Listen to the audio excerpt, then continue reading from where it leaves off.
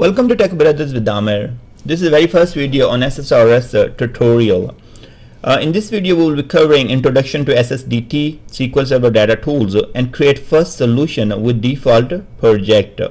Now we will learn how to open SSDT, SQL Server data tools, how to create a SSRS project or solution, how to save or where my project or solutions will be saved, and finally how to name our project or solution properly.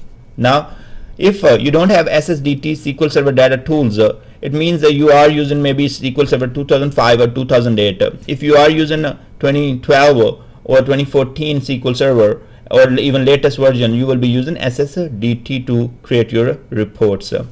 Now let me take you to the link where you can learn how to install SQL Server and SSDT. Here on techbrothersit.com, if you will be on SQL Server 2014 DBA video tutorials, you will find how to install a SQL Server 2014 step by step. You can use the same video to install a SQL Server 2012, and here the last is how to install a SQL Server data tools. You can also search in the YouTube or our playlist. You will find these videos there. Once you have that, you are good to go and start working with the report projects. Now let's close this one. Here we are, the very first one is how to open SSDT, SQL Server data tools. So we are going to go here, go to the search, and then write SQL Server data tools. So once we write it here, even we write SQL Server data, it will bring this SQL Server data tools for Visual Studio 2012. I can open from here, but every time I have to open, I will be coming back to the search and then searching for it and then opening it.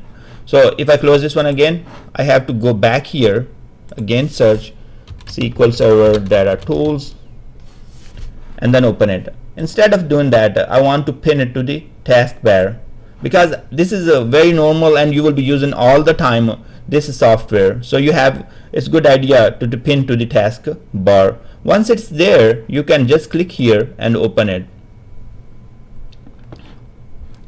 Next part of our slide is now we are done with the opening, how to create SSRS project or solution. Now to create the very first SSRS project or solution, you will go into the file, and here in the file you have a new.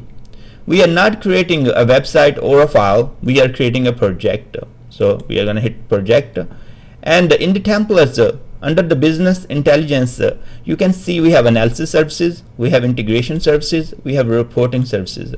As we are learning SSRS SQL Server reporting services, we will be clicking on the reporting services, and we are not interested to create a report by using a wizard as of now, but we are going to create the very first default project.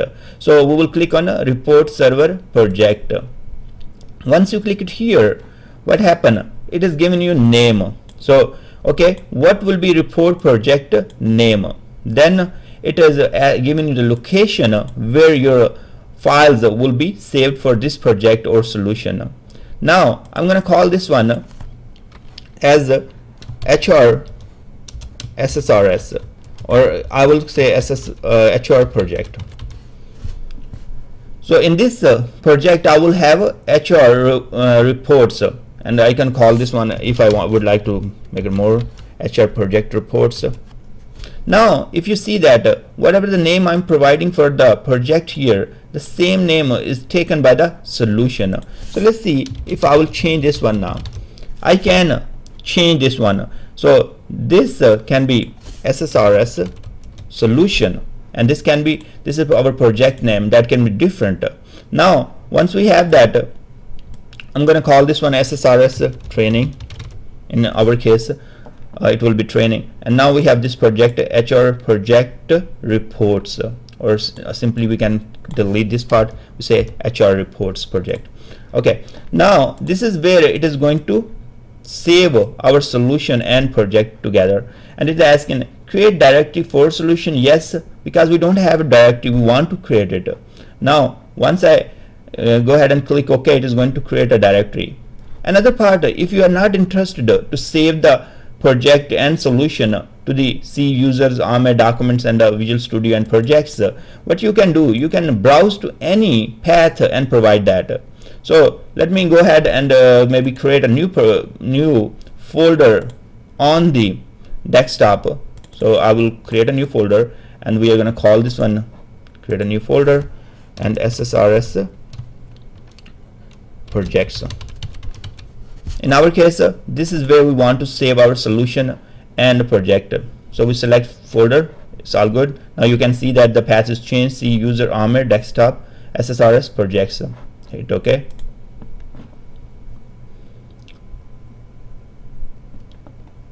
Now this is our project, and the solution name was something different. We have SSRS training. That's the very first part. That's how you will be creating your project and solution for SSRS reports. Now you can save it, and we can come back and open it and start working on shared data sources, shared data sets, and reports. Let me show you the folder. Let's go to the folder, and it's called SSRS projects, and you can see SSRS training is our main directory, and inside that we have SSRS training solution, and HR reports is the first project we have. So once you open this one, you can see that report project. So that's how you will be seeing the folder for our solution and project. One more thing, we can go ahead and rename this project anytime. So if we want to go ahead and do it, so we figured out, okay, HR project was not correct name, so we want to say HR reports project, let's say PRJ. Now if we save it here, let's save it, and then we close this one. Let's go to the folder and take a look. So in the SSRS training HR projects, and you can see now the name has changed for this project. So next part will be coming back and creating a new video how to create multiple projects in one solution. So naming is very important because that's the way you can remember on which folder or solution or project you created which type of reports. I always recommend give a very proper name because project 1 and project 2, solution 1 and solution 2, they are not nice names, and you will be lost after creating few of the solutions and projects. Thanks very much for watching this video, and I will see you in next video.